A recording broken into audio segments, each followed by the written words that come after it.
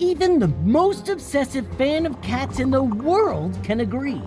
It's super annoying when they scratch up your stuff with their claws. But why do they do it? What causes cats to always scratch at furniture? Let's find out on today's episode of Colossal Questions. Sometimes it might seem like cats scratch furniture simply to get under our skin. But according to experts, there's a pretty straightforward reason for it. Cats tend to scratch the nicest and most noticeable pieces of furniture in the room as a warning to other animals that it's their territory. Think of it like a cat marking their favorite place to sit so that no one else would dare come close. But it's actually not just the scratches that a cat is leaving behind.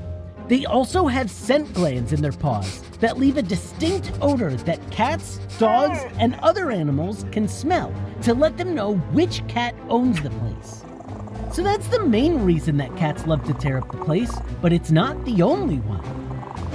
They also do it to help them file down their claws or even pull them off so that a fresh one can grow. They also use their scratching time as a chance to stretch out their back muscles so they can stay nice and loose for all that scurrying about.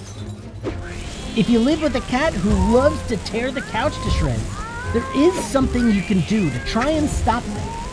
Buy a scratch post for your cat to tear apart instead. That way, the cat can mark its territory and that brand new couch can still look nice.